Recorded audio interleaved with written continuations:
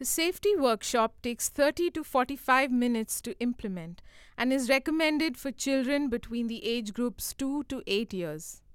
If the classroom has a projector, use the PowerPoint presentation provided on the CD. If not, use the Safety Club book to review the concepts. Good morning, kids. Good morning, ma'am. We're now going to do a safety workshop that will help you keep safe always. Who wants to be part of the safety club?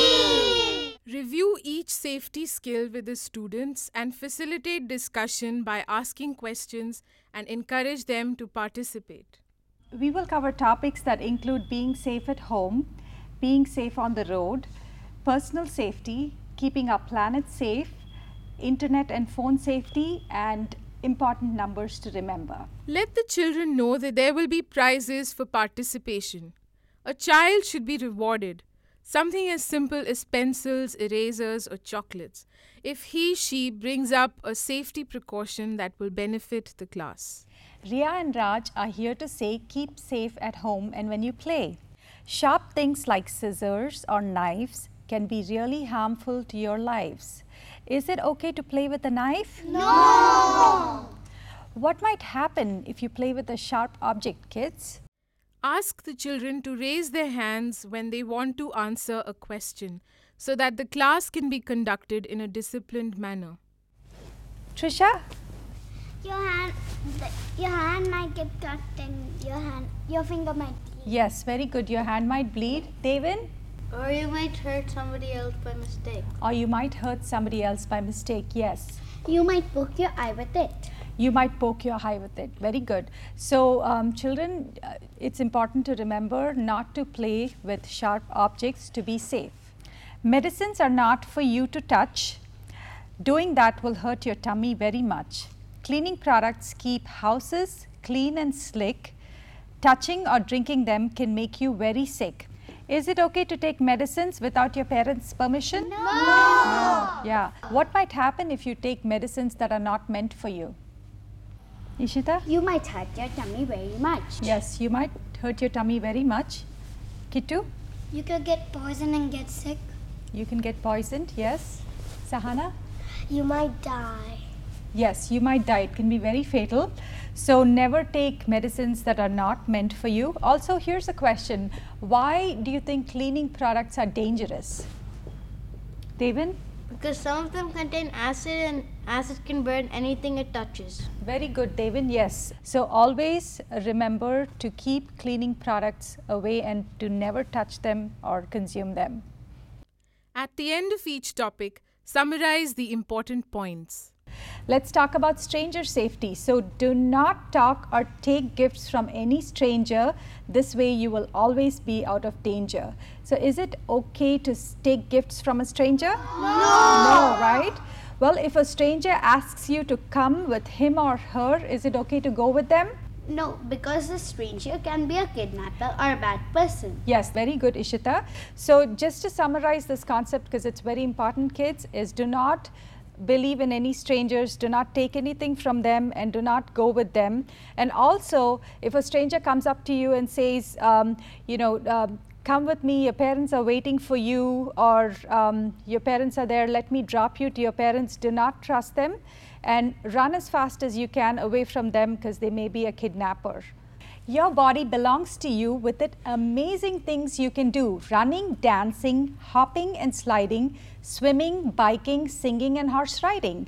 Covered by your swimsuit or your underclothes are your private parts. Do not let anybody touch those parts. Your body belongs to you. Do you all love and respect your body? Yes! Yes, very good. Well, your private parts are parts that nobody is allowed to touch. Here's areas that nobody is allowed to touch: your mouth, your chest, the area between your legs and your bottom. Ask a child in the class to identify the areas that nobody is allowed to touch. If a child is unable to identify, explain by pointing to the no-touch areas of the body as shown in the book.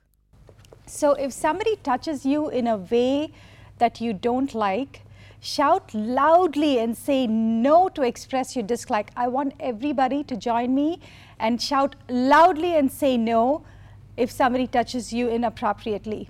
Let's go. How do you say no? No! No. Very good. You have to be very assertive. So let's do this once again and be very assertive.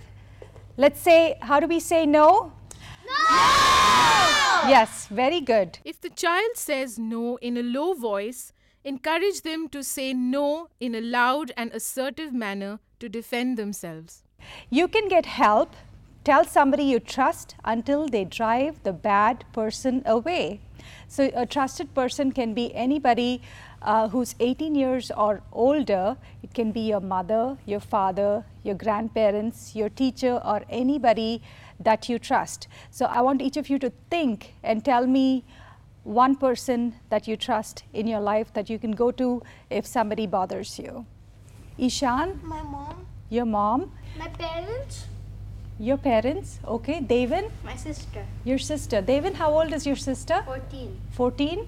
Okay, well, Devin, here's the thing. Your sister might be very trustworthy, but she is still young, and even if she wants to help you, she may not be able to help you. So I'd like you to think about one other person that you trust that you can go to who's 18 years or older. My mom. Good choice, Devin. Okay, well, that's good. So we all have trusted people in our mind, and we should go to them as soon as anybody makes us uncomfortable so that they can help us and drive the bad person away. Okay, kids, I'm going to share some numbers with you that are very important to remember at all times so that you can call these numbers when you're in trouble or are feeling unsafe. Police is 100, ambulance is 102 or 108, fire control is 101, and child services is 1098. Now I have a question for you all. Do you know the numbers of your parents or your caretakers or the trusted adult in your life? Yes! Okay. Well, if you know, that's good. If you don't, go home today and find out what the number is and by heart it and always remember it. So next we'll talk about internet and phone safety tips. So never give out your home address or your contact information to anybody over the internet or on the phone, or do not tell them ever that you're home alone. Do not communicate with anybody on the internet or the phone unless your parents approve. And if somebody makes you uncomfortable either on the internet or the phone, tell your parents or your trusted adult immediately. Teach the children that everything a person says on the internet or phone may not be true. They could be lying to trap them and get them into trouble. What might happen if you give a stranger that you meet online your home address? Rohan? You may get kidnapped or in trouble. Yes, very good. Well, and what might happen if you tell a stranger on the phone or online that you're home alone? Ishan? They might come home and take you away. Yes, that's a good answer, Ishan. So children, we've learned a lot of safety skills today, and let's practice these safety skills to keep ourselves safe each and every day. Now let's get together and take an oath that we'll always keep ourselves safe. We're now part of the safety club. We are now part of the safety club. And we will practice these safety rules. We will practice the safety rules Each and every day. each and every day. Well, congratulations, kids. We're all part of the safety club now.